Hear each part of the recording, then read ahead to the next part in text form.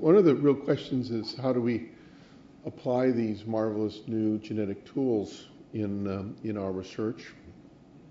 And I guess one perspective is that if you want to look forward in terms of the use of this, it's probably medicine isn't the right place to look forward. Look at that, because the whole genetics revolution has already had a major impact on human health, and it's probably been through nutrition. If you look at rice yields, this year we're looking at the largest rice crop in the world, yield in the world, and obviously we're going to need it given the commodities issues, but and a variety of things having to do with plant genetics, etc. Just to give you a little introduction, my own experience with this is taproots. This is my vineyard in upstate New York. I have a vineyard on Keuka Lake, which is one of the Finger Lakes, which grows most of the wine in upstate New York. And some of my grapes are these. These are good old Concord grapes. These are American grapes. Nobody's been fiddling with these. These are Native American grapes. But you don't see a whole lot of bottles of Concord wine on the shelf, at least not anymore. And ours goes to grape juice, Welch's grape juice, and so those haven't been fiddled with.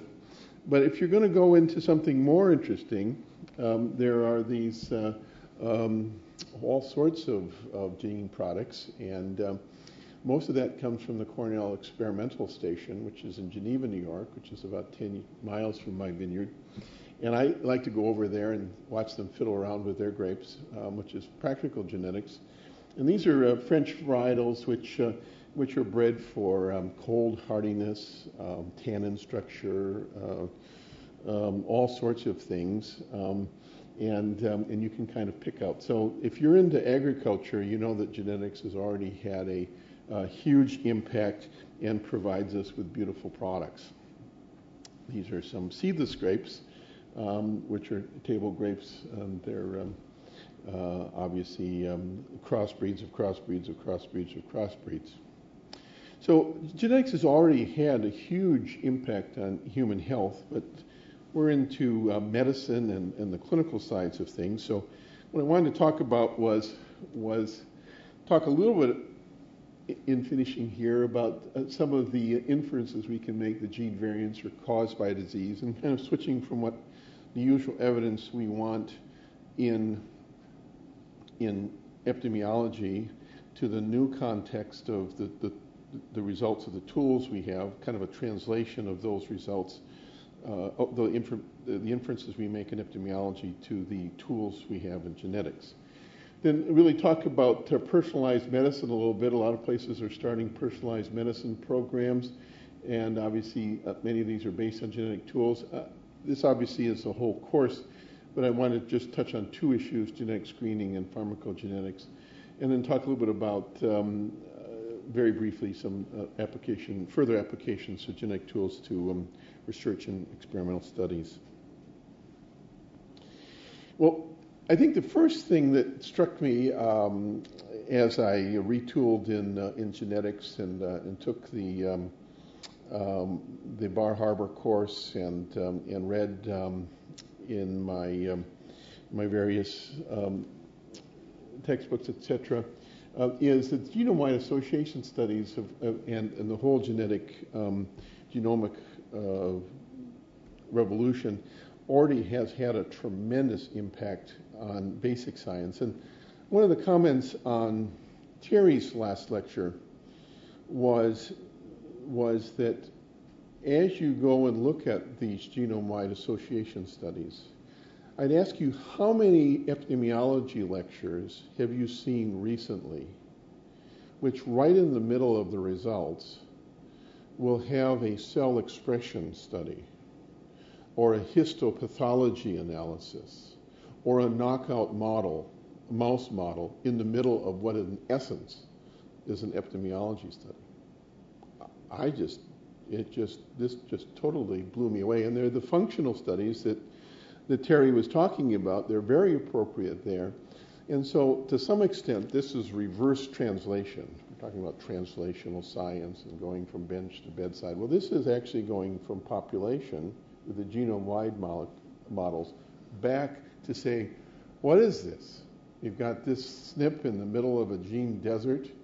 Okay, folks, go out and find out what's going on here.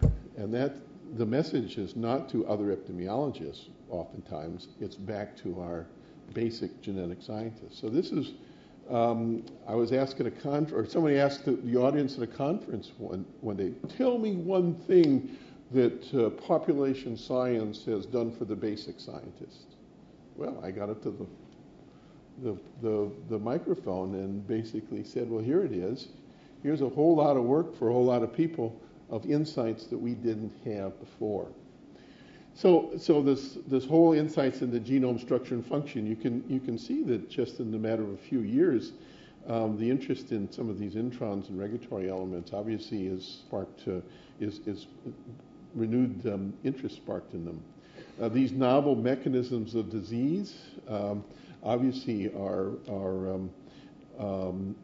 these insights that we actually probably know very little about how diseases occur. From some of these come proteins as therapeutics, particularly in the area of clotting. But obviously some of these have then cloned proteins, and these are useful. And then the other things, of course, was that as we come up with these novel mechanisms of disease, you have new drug targets. You find another receptor, another enzyme, another.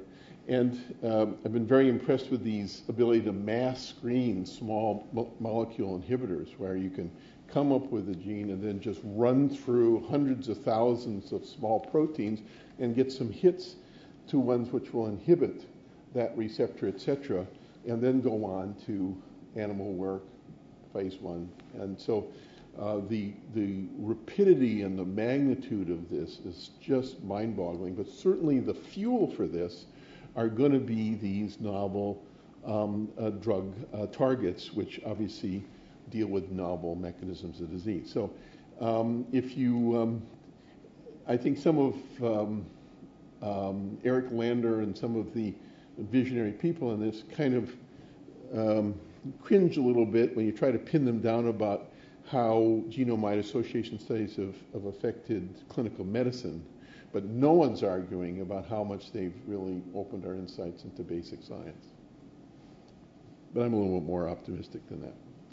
So you're all familiar with the Surgeon General's criterion. And so what I thought might be interesting in this kind of summary way is to say we're reading all of these genome-wide association studies. How can we be sure? In the same way, how can we be sure that a behavior or a physiologic measure or a laboratory measurement has to do with causality, and you're all familiar with this. But let's look at each of these in the context of the genome association issues and maybe make some comments. Well, Terry's already mentioned to say, well, the gene's there, the temporal relationship's not an issue, and I guess that's true. But there obviously is a subgroup of individuals who are also interested in expression of the gene, not just its presence in the genome, but its expression, these expression arrays and a variety of things. And this is a temporal issue because what this suggests is that the disease occurs during which time a disease is not quiescent. It's being expressed and it's acting. And so even this temporal relationship, obviously, I think could have some opportunities for studies which looking at not only that the gene is present, but it's being expressed. And some of the functional studies that have been talked about deal with that, is that these are expressed in the tissue of interest, for example. I want to comment on the strength of association again. The nice question came up before, but what you have is multiple SNPs and other gene variants, and they all add to risk. And one of the real questions is, what is the composite risk of all the variants known and unknown? And Terry's shown a little bit about how those might be explained. But I wondered if well, and then we're going to talk a little bit about dose response is also relevant here. And in this context, it would be the number of alleles. In other words, none, heterozygous, homozygous for the susceptibility wheel. So you can do dose response within this, obviously, and recessive versus dominant. One of the things I've been thinking about was just to do some back of the envelope scratching out about this idea that was discussed about why you get such small odds ratios. And let's just do a little hypothetical study of a 2,000 smoker, a case control study with, say, 2,000 smokers and 2,000 people with a disease and 2,000 people without disease. So whatever disease you'd like, cancer, heart disease, whatever. And when you do the odds ratios, of course, you get an odds ratio of 2.25. And so this looks at the entire exposure by cigarette smoking. But let's see, what would you think if, in fact, you weren't smart enough to do all that together, and in fact, you had to dice this up into individual exposures within the same class? Let's assume that 10% of individuals smoke Camel cigarettes. And all you can do is measure Camel cigarettes, okay? Well, here what you see is 10% of the individuals are smokers. The denominator here is not do not smoke, it's do not smoke Camels, okay? And in this instance, then, you get a much smaller odds ratio, less than half as strong, really, in terms of risk above 1. And I think this is what's happening in many ways, not even talking about gene associations, but if, in fact, you put together Marlboros and Winstons and Kents and all the other coffin nails that we could come up with, you would be able to add all those together and come up with such. And I think that's just, in plain terms, kind of an illustration of what we're doing and trying to put all of these risks together.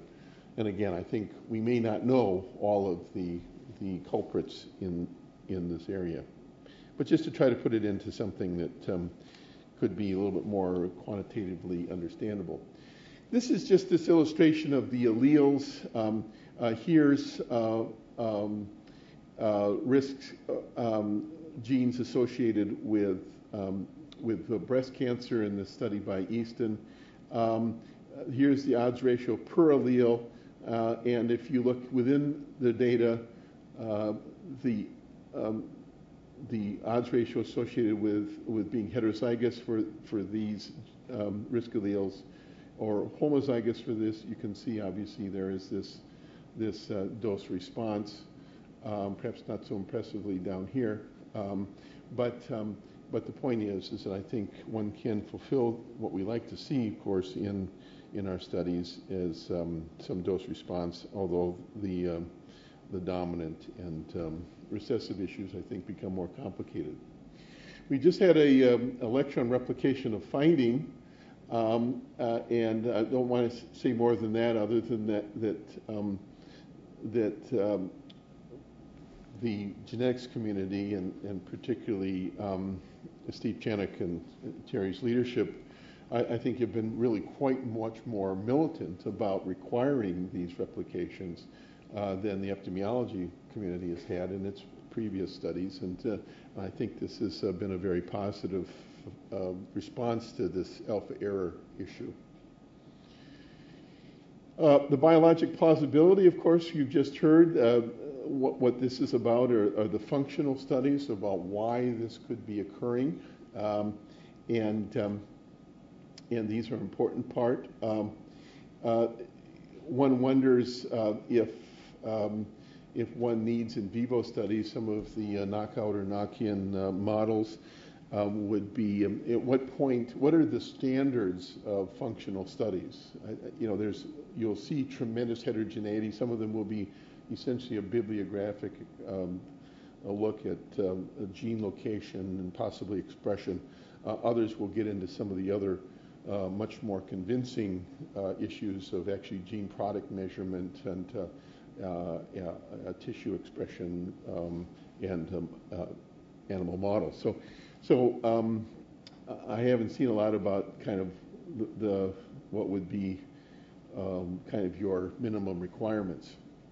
The consideration of alternate explanations, obviously some of these models are very complex, and so when one finds an association, one wonders how these all fit together.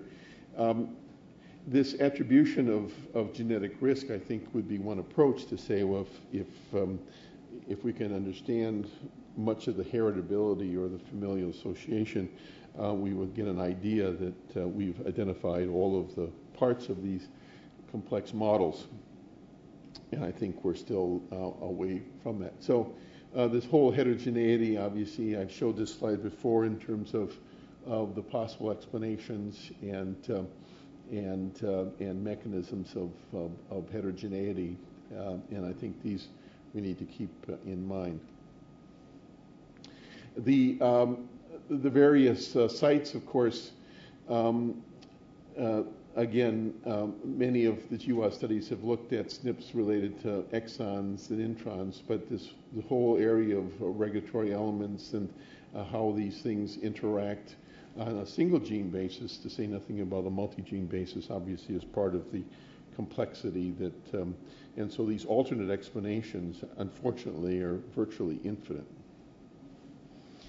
This is the Easton study again, and as part of that analysis, actually this is a second Easton paper, which specifically I think was looking at this issue of additional familial risk. So the point they were making is that it's a known breast cancer loci, such as the BRCA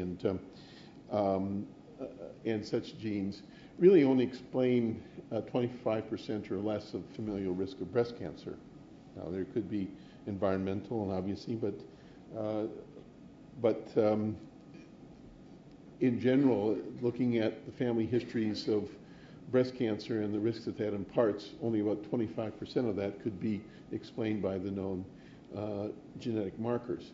So what they did was a two-stage study, which essentially excluded individuals with these markers, 4,400 cases, 4,300 controls, and within the replication of SNPs in these huge numbers of cases controls, and found these 5 novel loci related to breast cancer at the p to the minus 10 to the minus 7th. And these novel loci then identified an additional 3.6% of risk, again, possibly on top of that 25%. But just to give you an idea of the complexity and the things ahead, they also noted in one of those QQ plots that Terry showed you, is that there were 1,792 additional SNPs associated at the p less than 0.05 level, where there are only about 343 expected, suggesting about 450 additional SNPs in excess that would appear to be having something to do with susceptibility and maybe having a role in the complex nature. So this whole idea of alternate explanations and the ability to account for familial risk, I think, is something that's going to continue to be a challenge. This issue of cessation of exposure is interesting.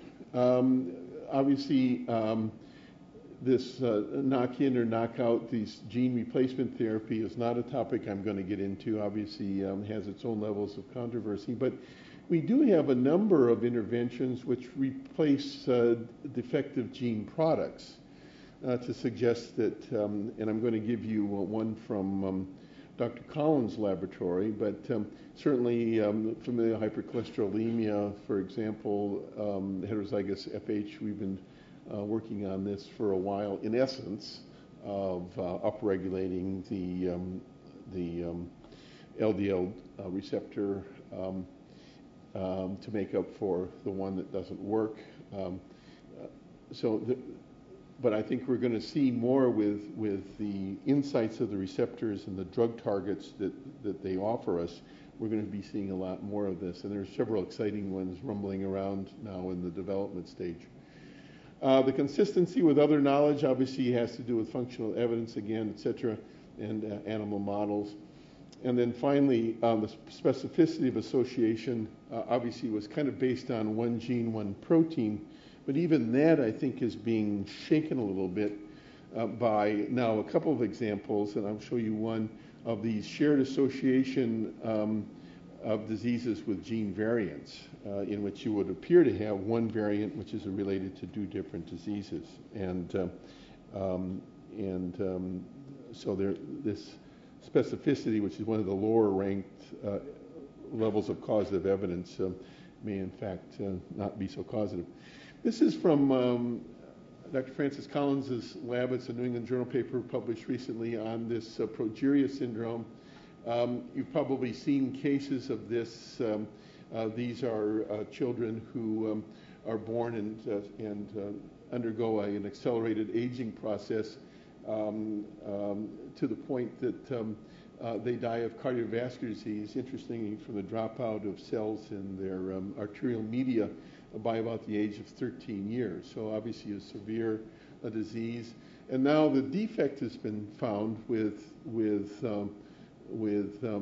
modern genomic tools. It's this this substitution of one glycine to the next in a codon, which has been basically a cryptic splice donor that produces an abnormal protein.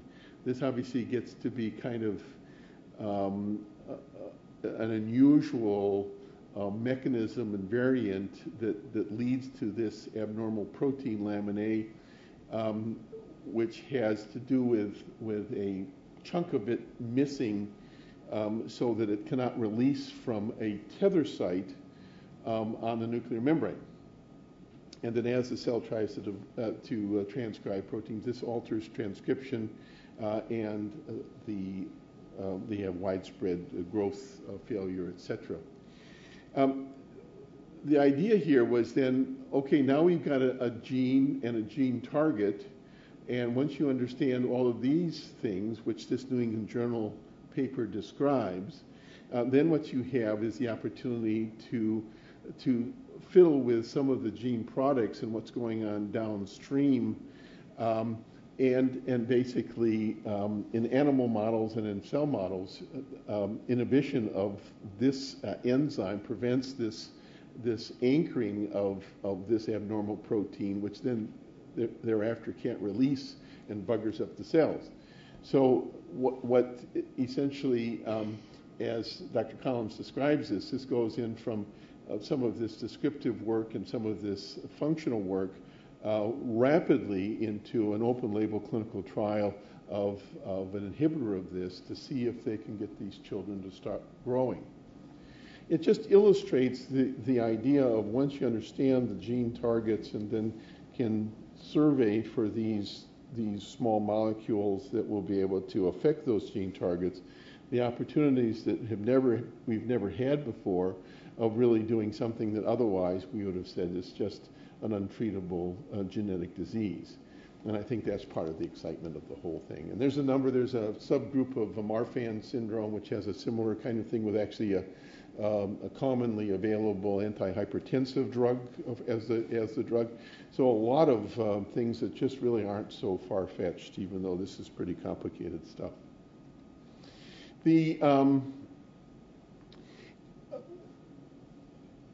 This is one of these studies in which kind of looks at the specificity of this association of this SNP,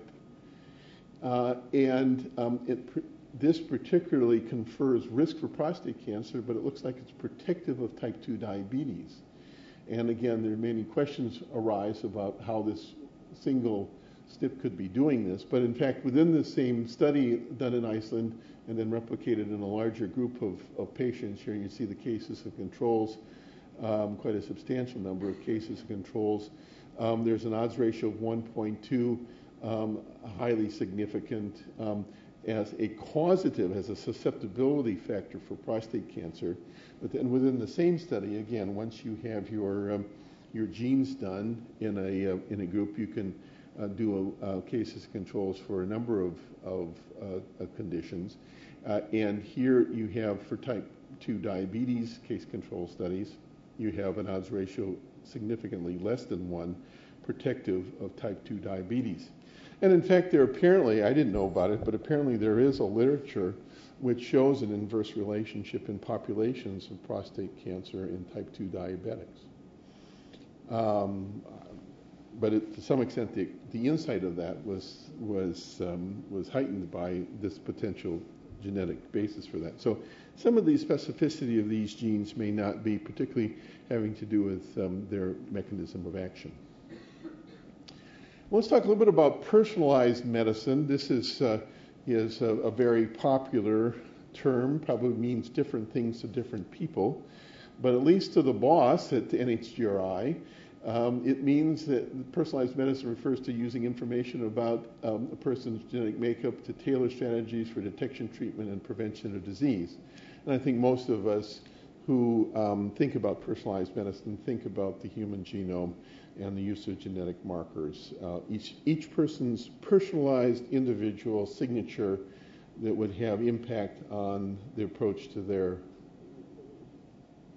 prevention, diagnosis, and treatment of disease on, again, a very individualized basis.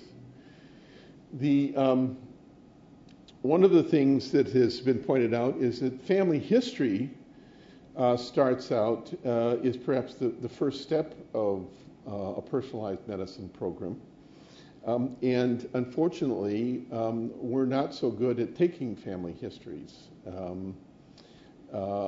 A book on Terry and my shelf is Physical Diagnosis by DeGowan and DeGowan. And if you look in that book, there's nothing on taking a family history at all. It just isn't in the book on how to take a history. And so maybe we shouldn't be surprised. The other thing is that once a proband occurs in the midst, it doesn't look like we're very good on acting about it at all. And this is a study I did with a medical student a while back. We had 5,620 consecutive patients admitted to 53 randomly selected hospitals around the country. Everybody had standard criteria for coronary disease on entry. And when we reviewed these 5,620 discharge plans, only 37 of them, 0.7%, identified a plan to screen the first-degree relatives. And it actually didn't matter if the person was 35 with their heart attack or 75 with their heart attack. It wasn't part of anybody's plans. And we followed these folks up 6 months after discharge, and only about 1 out of 6 children had ever been screened, regardless of the risk or risk factors in the proband. So as we look at screening for genetic factors, I might say, well, why don't we do the things like asking, has your mother, father, sister, or brother had heart disease first before we do all the heart disease genes, for which we have no evidence that we're actually doing, okay? Because we really aren't getting it there. So that family history is part of this. So, it's like, it's right there. What is the question? This is another rendition of the slide already shown by Terry. Is that, this is a person at genetic risk. It's not a cow. It's what is the question? So we should do that. Now, one of the efforts, and Alan Guttmacher of the NHGRI is one of the leaders of this.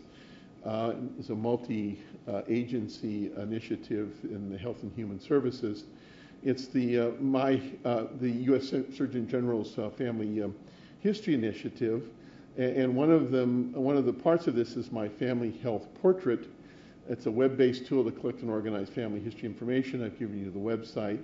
You can actually get a printout to share with your healthcare providers. So from the previous slide, kind of saying, okay, if you're not going to collect it, I'll collect it, and maybe you could do something about it.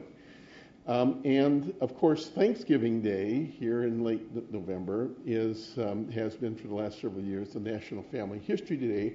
So while you're sitting around carving up your turkey, you should be drawing a genotype, a pedigree on your wall or something, and encourage Americans to talk about and write down health problems that run in their family.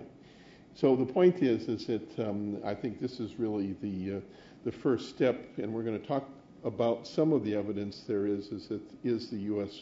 population or the U.S. healthcare population, healthcare providers are really ready for some of the genetic and genomic information that is currently available commercially. And I think most of us would agree, and there's been multiple editorials from multiple sources, is that we're probably not. And there's a whole group at NHGRI that work on the many issues here. Well, the other point of it is to say that genetic screening is something new is actually not really correct, because of course there has been newborn screening for some years. This is not necessarily DNA screening. Some of this probably should be followed up with DNA screening, but we have been screening for genetic diseases for some time. By far the most common is congenital hearing loss, but you can see a variety of others. And so we have been screening and putting into action the genetic counseling and the follow-up of these children for a long time. So there really is a precedent and something to build on, and obviously some of these experiences we need to take forward. So an effective screening program obviously needs to have analytic validity. That is that we know what we're measuring, and there's good reproducibility, et cetera. Clinical validity in terms of it measuring what we want to measure. Obviously, these are a variety of issues with some of our genomic ones, but I really want to talk about clinical utility as we roll things out. Some of the genomic quality issues Terry's already covered up here. The condition should be frequent enough to justify the cost of screening. The detection should be otherwise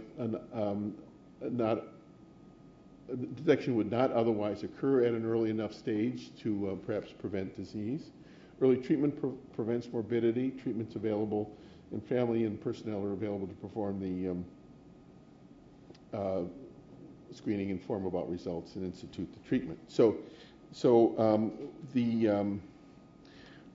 the whole point is that we, in terms of the applications of genetic markers to clinical practice, and this is from Greg Firo from the NHGRI, and one of the other members in the Office of the Director in this editorial recently in JAMA, obviously identifies 4 barriers to really carrying this out. The first is really lack of information about how these prevalence and how the prevalence and risk contribution of markers varies across populations.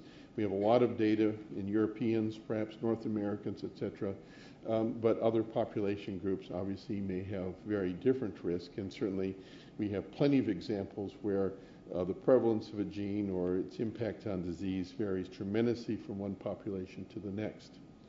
We have limited data on how the inheritance of multiple markers affects an individual's risk. We just talked about that, this whole gene-gene interaction, et cetera.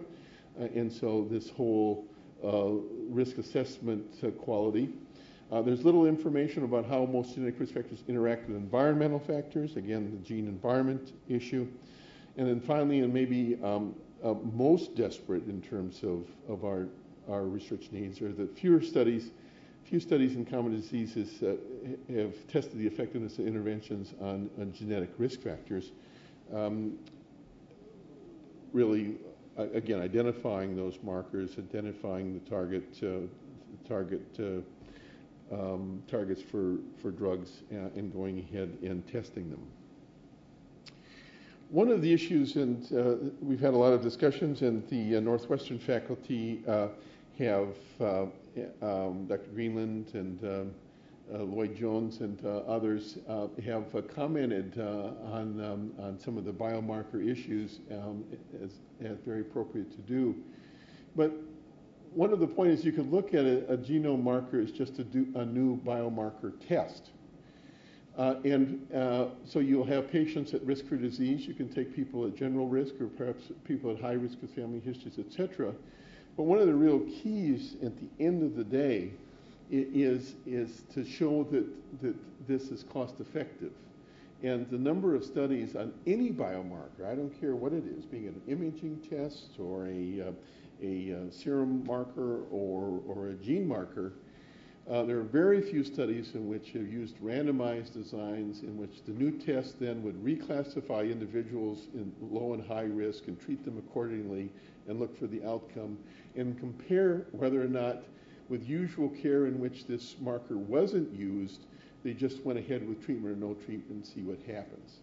If you look at the literature, there's very few of those. And one of the reasons there's very few of those is that from a commercial standpoint, once you develop a marker and are able to sell it, you have very little interest in this kind of a study, because all the study could do is actually show low cost effectiveness and actually be a commercial disincentive for its use. So I think this is a place for governmental funding. We really need to know this kind of cost effectiveness research, and I think the genome markers would fit in these as well. Well, I wish I had a Larson cartoon about the elephant out of the barn, but it certainly is. I've taken off all the commercial names of this, but this is from a recent piece in JAMA about screening, but you can obviously a variety of direct-to-consumer genetic testings are available. Certainly the whole genome, 23andMe, several companies, and these are complex risk screenings based on SNPs discovered through their ongoing research. You can also get single or multiple trait testing for conditions or specific diseases using proprietary panels. There's obviously some studies available for paternity and family relationships, particularly using mitochondrial and Y chromosome panels. And there's some others. There's even some that you can get to tell you which diet to use. And so many of these are available. And so what's going to be increasingly happening is that if you're a practitioner, someone's going to come with a printout of the polymorphisms that you have, that your patient has, and you're going to be basically asked, so what do I do now? And obviously this is going to not be, because we're already quite obvious that many of the simple family screenings of taking, say, a blood pressure in the child of a hypertensive patient not being done, wait until you get to this level of complexity. And so there's been a variety of issues about this. So here we are, this is us. We're almost free. We've all figured out the genomics. We're about to, I think it's only about to get more complicated, and I think there's going to be a flood. Now, having said that, there obviously are some examples of genetic markers which have been, I think, considered and used. These are the lifetime risks for cancer of the breast and of the ovary of these two BRCA markers, and you can see there are substantial lifetime risks of some very bad diseases. And so the natural history of this particular marker is well worked out. Unfortunately, and this is from Wiley Burke from the Jackson Lab course, obviously points out that relatively little of the total incidence of breast cancer, unfortunately, is identified by the BRCA 1 and 2 testing. And so the fallback position would be really to test the affected relatives, say, with breast or ovarian cancer. And then if she were positive, offer to affected relatives. This is not an inconsequential cost. And I'm wondering if these are going to be coming down, if you can get your whole genome for $1,000. But anyway, obviously there are some things you could do about it. Prophylactic surgery, oophorectomy, and mastectomy, tamoxifen, which may only be effective in some of the groups, and obviously a much more attentive look at breast cancer screening, maybe using breast MRI. So there are some examples to lead our way in terms of our approach to this. So I don't think it's all just hopelessness. This review by Schweiner really looked at the delivery of genomic medicine for chronic diseases currently in the literature. There were essentially 3 or 4 areas: outcomes of genetic services, consumer information needs, and barriers to integrations. The key findings were really modest positive effects on anxiety, reduction of anxiety with the results of screening, mixed results on behavior change in terms of people, say, following up with screening recommendations, etc. Very few studies with clinical outcomes. In terms of the clinical information needs, some, I think, very convincing evidence that there are low levels of genetics knowledge, but basically positive attitudes toward genetic testing, but some great concern of the inadequacy of the primary care workforce to provide the counseling and referral, etc. In terms of barriers to integrations, there had been some concern about the oversight of these testing, how this testing was going to be done, and the quality of it. So many of our lab certification issues, I think, can address this. And there's considerable concern about the use of these data, the privacy, and in the case of a positive finding, discrimination of that person against them. And so this is kind of what's out there in terms of the use of genetic services, and identify some of the issues we would have in terms of translating these into care. One of the positive step forwards is the Genetic Information Non-Discrimination Act, which is on the President's desk, and if you weren't marrying daughters, apparently would have been signed already. This was, I think the primary author on the House side of this was actually my Congresswoman, Louise Slaughter, from our district in New York. This really is a necessary building block, because as you've seen, one of the literature, the study's results identifies concerns about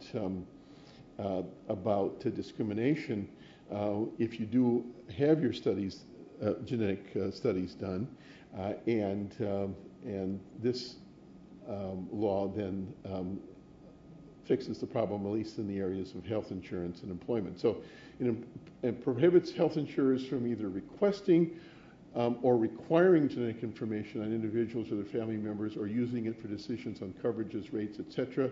And this includes individuals who get genetic testing as part of research studies. So for those of us in research, obviously has this important part as well. And it also prohibits employers from requesting or requiring information or using it in decisions requiring hiring, firing in terms of employment. Now, there's still many other issues involved, but certainly I think this has been in the works for 10 years, right, Terry? 12 years, yeah. So it's been in, but it like passed 490 to 5 or in the House, and I think there was only one senator that voted against it, and I didn't understand that. So apparently this will be law, and obviously it's a step forward for the implementing and the practical aspects of genetic screening. I want to just say a couple of things about pharmacogenetics. This field is the study of the differences in drug response to the allelic variation in genes affecting drug metabolism, efficacy, and toxicity. It's a course in itself. But just to say is that we know there's a number of the aspects of drug metabolism that are under genetic control, particularly having to do with the systems that break down drugs, and the allelic variations then being either the normal metabolizers, the poor metabolizers in which the gene product doesn't break down the drug as much, or fast metabolizers in which you're forced to try to keep up. Maybe you have to use a higher dose to get the same, say, blood level or therapeutic level. So there's obviously plenty to suggest that the genes are very important here, and we know that there's tremendous heterogeneity across populations. These are, if you're into tuberculosis control, the slow acetylator phenotype, looking at INH metabolism, obviously varies tremendously across populations, so that, for example, INH in this group could be a problem of not breaking down the drugs, and in fact, non-supervised INH, the classic studies in Baltimore in the 1950s, unsupervised INH use turned out to be somewhat of a public health disaster, as people with this high prevalence of slow acetylation obviously ended up with liver failure having to do with drug toxicity. You might also say that in other populations that this would not be a problem, and maybe in some populations might even be a reason for needing higher doses of this, with the Inuits, the Alaskan natives, etc., having a higher tuberculosis rate, at least in the days before drug-resistant TB and AIDS. So the point is there's a lot of variability. These are the 5 studies in the GWAS collection so far, or at least in the first 109 GWAS, that dealt with pharmacogenetics, just to make the point that the GWAS certainly are a very a reasonable tool for looking at this issue, again, in an agnostic, non-hypothesis-driven. 2 of them have to do with nicotine, comparing this whole issue of nicotine dependency versus non-dependent, and how nicotine would really, its method of action really. One we referred to already by this Biome, I think is one of the better studies, response versus no response in multiple sclerosis therapy to a beta interferon. This direct thrombin inhibitor was really a drug toxicity study, but could be a model for many other hepatotoxicity studies.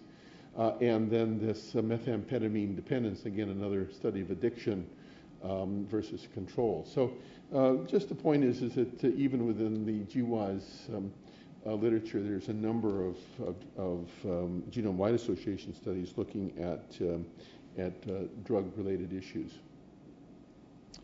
Really, finally, I want to just, in terms of comment relative to research, the genome-wide association studies have now have a policy at NIH in terms of data sharing.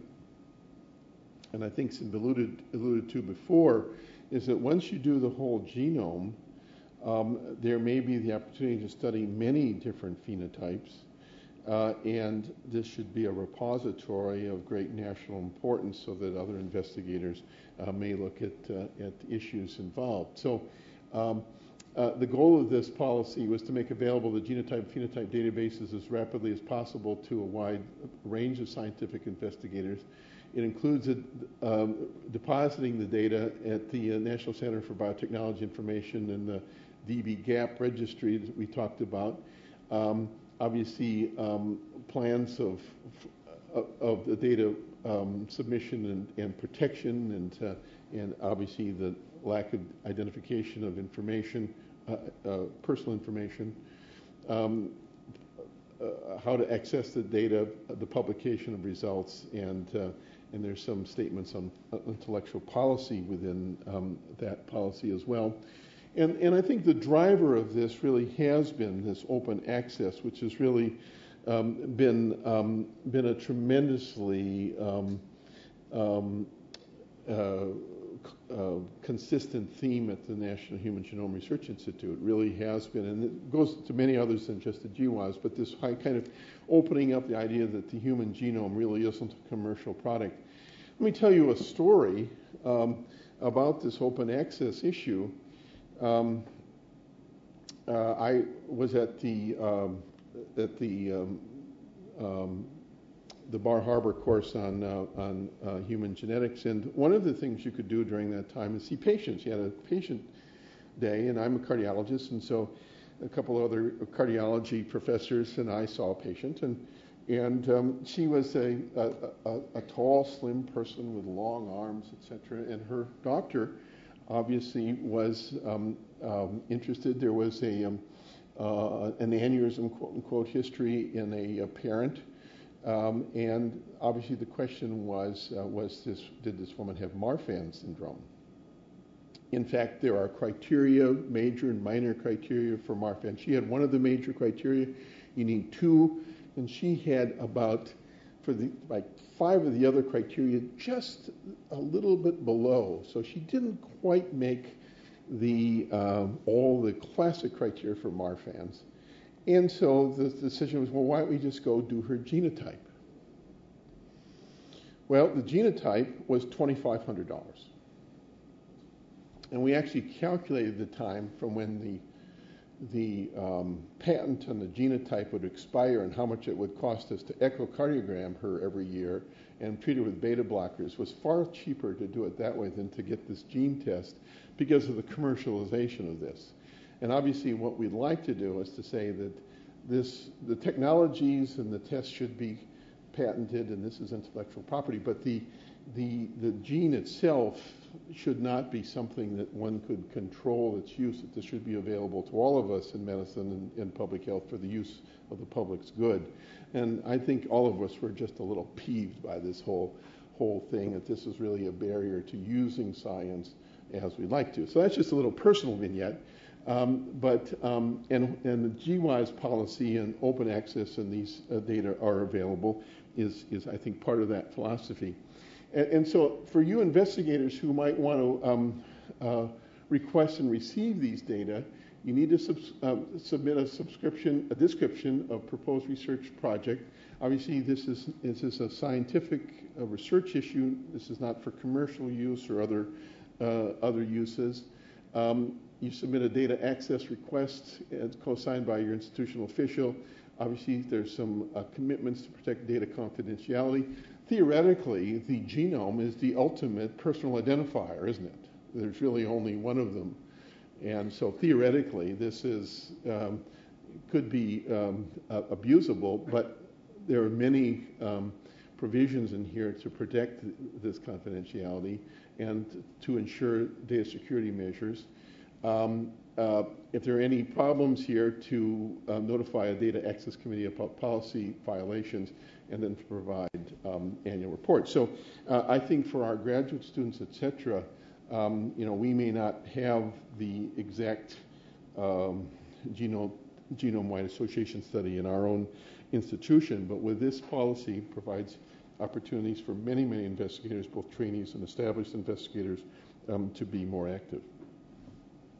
So I just want to conclude, say this evidence for the causal associations, I think is still in formative stages. The whole gene polymorphisms obviously have a little bit different wrinkles to them, but still I think fit well within the usual epidemiologic constructs for causality.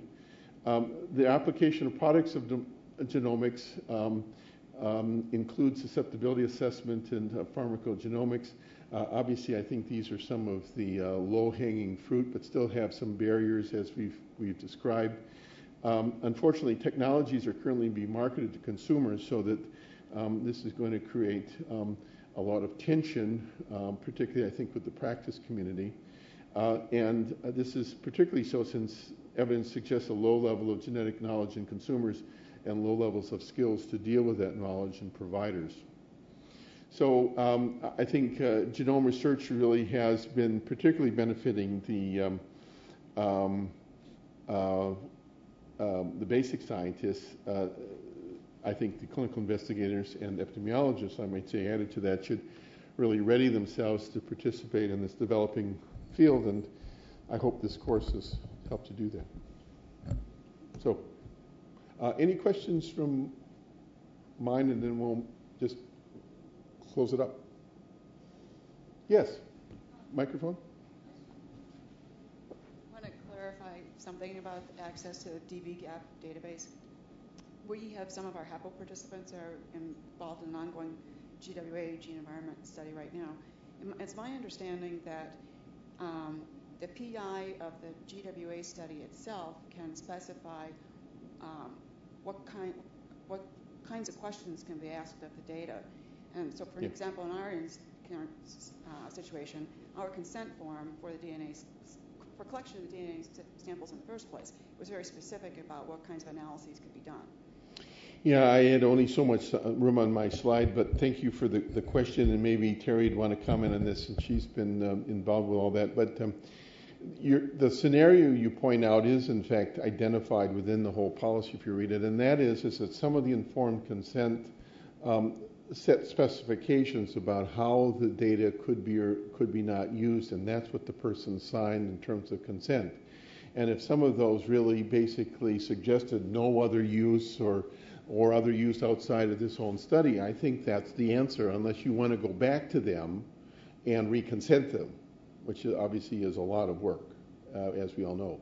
And so there is the ability to, if there is a limitation on the evidence, an opportunity to cite what those limitations are and the reasons for those limitations.